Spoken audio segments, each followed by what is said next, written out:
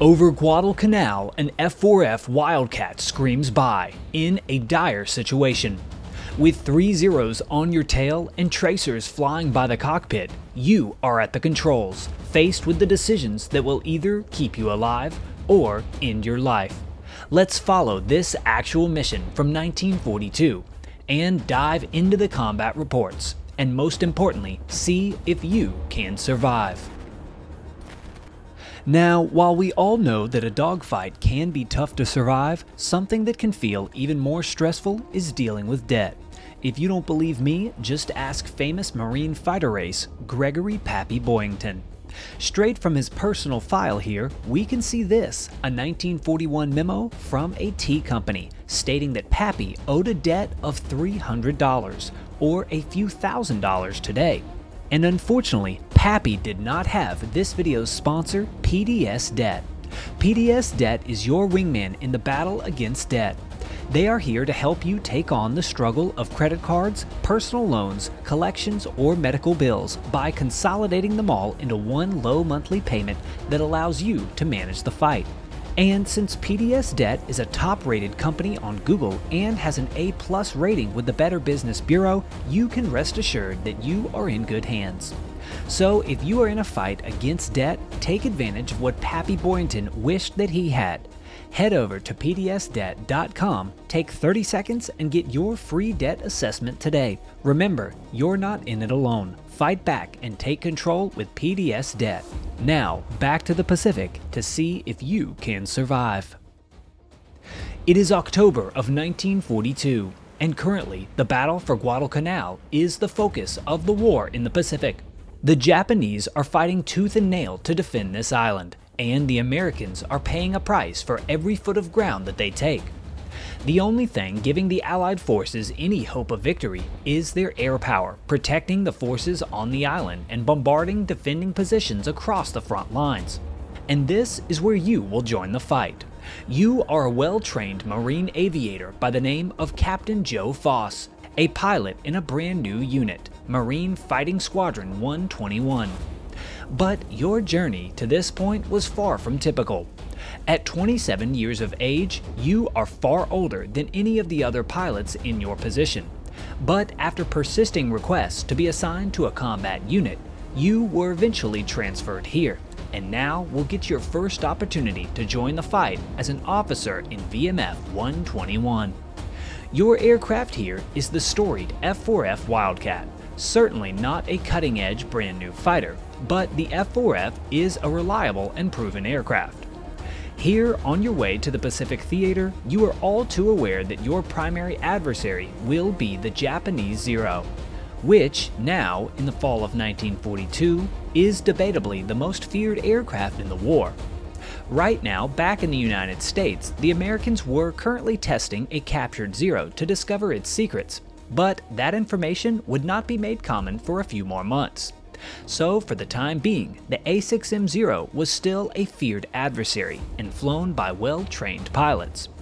But this is war and you must do your duty. So as long as you can make wise decisions, you should be able to survive. On October 10th of 1942, your new VMF 121 landed their Wildcats on Henderson Field on Guadalcanal, replacing a beleaguered group of veterans who had been fighting there. Your new home here would be a recently captured airstrip that was a priceless asset in the war in the Pacific. Its name would be Henderson Field. Guadalcanal Airport, the tiny patch of land for which Japan has sacrificed a fleet of warships and thousands of fighting men, still bristles with United States bombers. For the forces that control Guadalcanal command the approaches to Australia, hold mastery of the skies over the vitally important Solomon Islands. Just 3 days after arriving on this contested airfield, your baptism by fire would arrive, and it would be one to remember. On the morning of October 13th, all would be normal, but then, just before lunchtime, your squadron would be scrambled, as a Japanese raid had been reported, headed towards Guadalcanal. At approximately 1100 hours, Major Dobbin, Captain Irwin, and Second Lieutenants Hartley, Brooks, Stout, Walter, and Mann took off to combat an enemy raiding force 24 twin-engine bombers and approximately 24 Zero-type fighter aircraft. In this engagement, 2nd Lieutenant Mann destroyed a Zero and Lieutenant Freeman a VMF 121, a bomber. Now, if you notice, Captain Joe Foss is not mentioned here.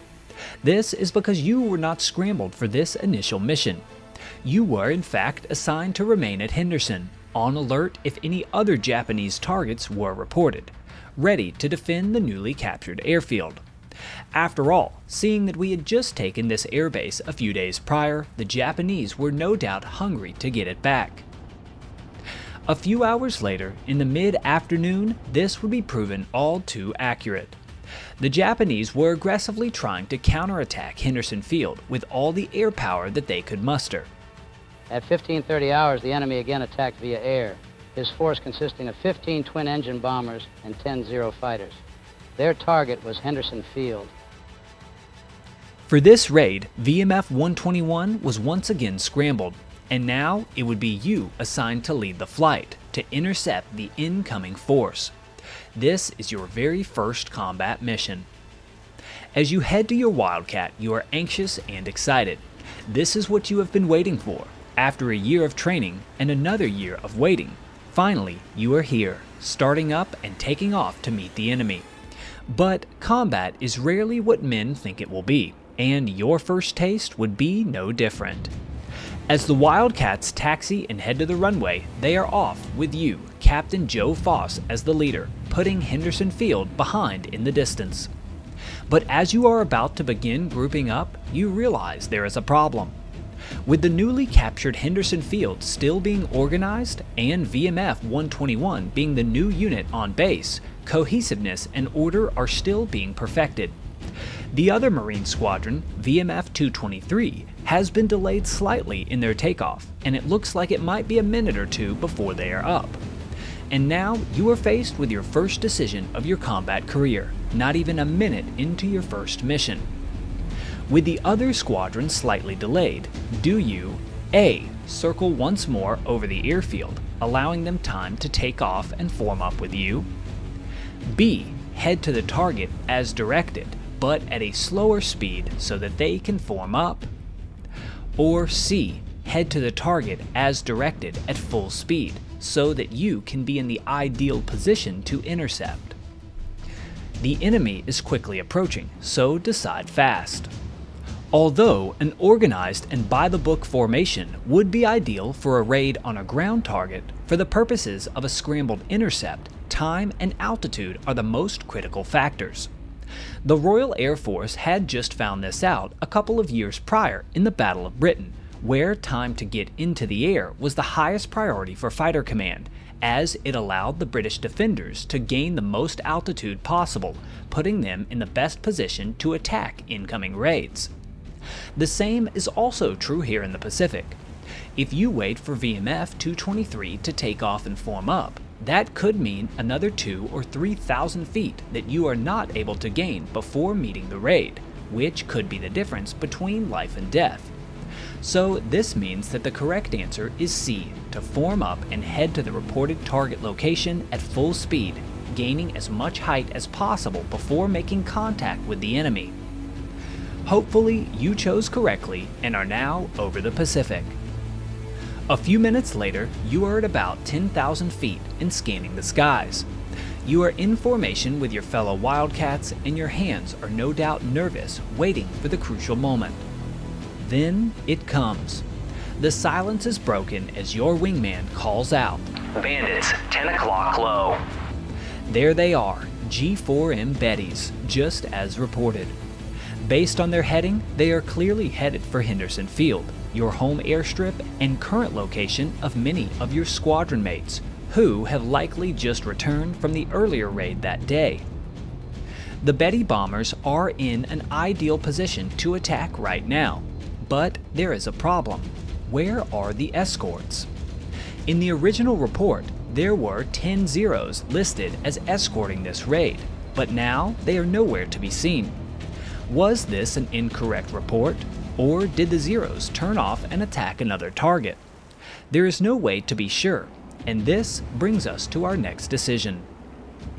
With the Bettys sighted and only 3 or 4 minutes from dropping their payload on Henderson Field, what do you do? A. Dive in and attack the Bettys now, striking them before they hit Henderson.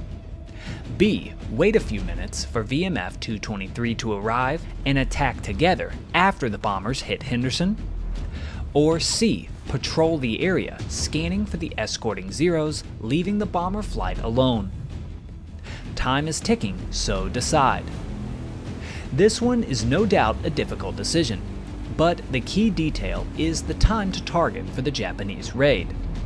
If we were still out farther over the Pacific, we might be able to do a little more scanning for the escorting Zeros, or even wait for friendlies to arrive. This decision is not ideal without locating the Zeros, but since the large raid will soon be over Henderson in just a few moments, there is only one decision that works. Choice A, to attack now and protect your home airfield with its valuable personnel, supplies, and aircraft below. So you do just this and roll over, beginning your first aerial combat of your career. You barrel downwards on the flight of Bettys, opening fire as you tear through the flight. It was a good attacking run, and you likely landed a couple of hits, but nothing fatal. So you pull up and start a climbing turn, preparing for another pass on the flight as they continue towards Guadalcanal. And this is the moment where you realize the crucial mistake that you have made. As an inexperienced pilot, you failed to locate the escorting Zeros, which had set up a textbook trap. The Japanese fighters were above and behind, hiding in the clouds and waiting to pounce. And now that you have given your altitude to attack the bombers, you are right where the enemy wanted you. The Zeros dive down and begin opening fire on your Wildcat. Here, Captain Joe Foss is in quite a predicament, and it's going to take some wise decision making to get you out of this one. But the choice must be made, and lead is flying overhead. Now, with a Zero barreling downwards from behind and opening fire on your climbing Wildcat, what do you do? Do you A. Try to turn away, hoping to beat him in a maneuvering fight? B. Punch the throttle forwards, hoping to gain speed and outrun him? Or C. Lower your flaps, hoping to lose speed and cause the Zero to overshoot? Tracers are flying, so choose. The correct answer here comes down to knowing your opponent and his aircraft. First, turning might remove you from harm's way for a moment, but when the Zero begins his turn, he will quickly end up back in a firing position. And likewise, pushing the throttle forward might normally work on a level playing field, but since the Zero is currently in a dive, he has the airspeed advantage, and you won't be able to outrun him. This leaves the correct choice as C, lowering your flaps, hoping to slow down and cause the speeding Japanese fighter to overshoot his target. So, as his adversary bears down, Captain Foss lowers the flaps, and just like he planned, the Zero does fly by, overshooting the Marine Wildcat. As he soars past your cockpit, the advantage is now yours. You raise the flaps and push forward on the throttle, and just like that, you are now the attacker. You push forward, engine open, and place the Zero in your sights. Once you are close enough to see the meatballs on his wings, you open fire. Your machine guns explode to life and tracers find their target. The Zero quickly catches fire and rolls over, going down into the jungles of Guadalcanal, your first confirmed kill. But in the excitement, you realize this might also be your last confirmed kill. Right as the Zero explodes on the ground below, you jump back to reality, and once again, more tracers fly over your cockpit, and you see that not one, but 3 more Zeros have jumped onto your tail. This brings you to another decision. At low altitude, with 3 more Zeros now on your tail, what do you do? A. Try to climb, hoping that the Zeros leave you and pursue another target. B. Head straight to Henderson Field at full speed, hoping to lead the Zeros to anti-aircraft batteries. C. Bail out. It might be your only chance at survival. Time is short, so decide as quickly as possible. For this choice, climbing will likely leave you dead, as it will slow you down and make you an easy target. That strategy might work in a Hellcat, but the Wildcat's engines simply won't leave 3 zeros in the dust fast enough.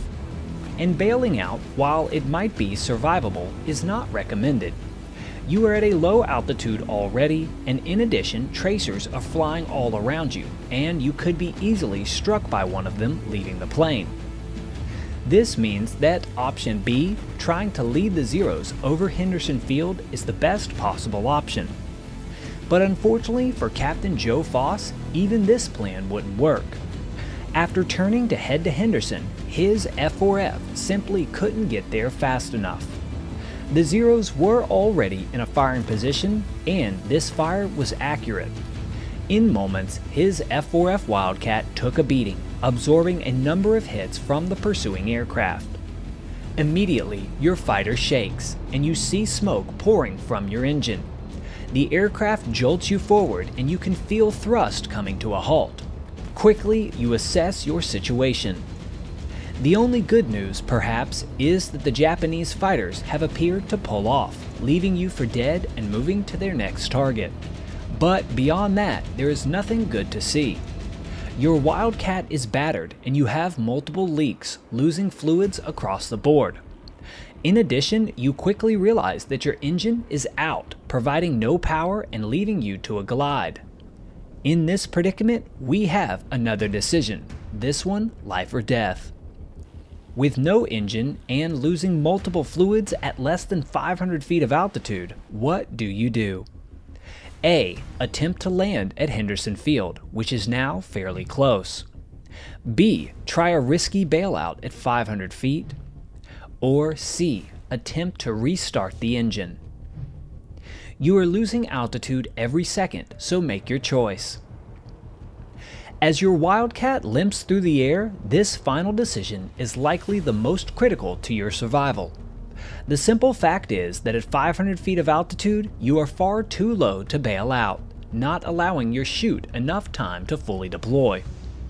Furthermore, you lack the time to try and restart your engine, because you likely have less than a minute of time remaining before you lose airspeed and stall. Thus, your only option is a do-or-die attempt to land at Henderson Field, which is currently under attack, making things even more difficult.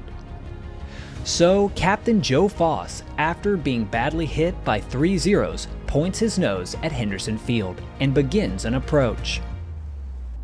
As he holds the stick with one hand and hand pumps his landing gear down with the other, he realizes that he has lost all hydraulics, meaning that he will have no flaps and no brakes. This landing is bound to be one to remember. As you approach the runway, nearly missing a group of trees, you miraculously touch down with moderate control, keeping the F4F straight and on the runway.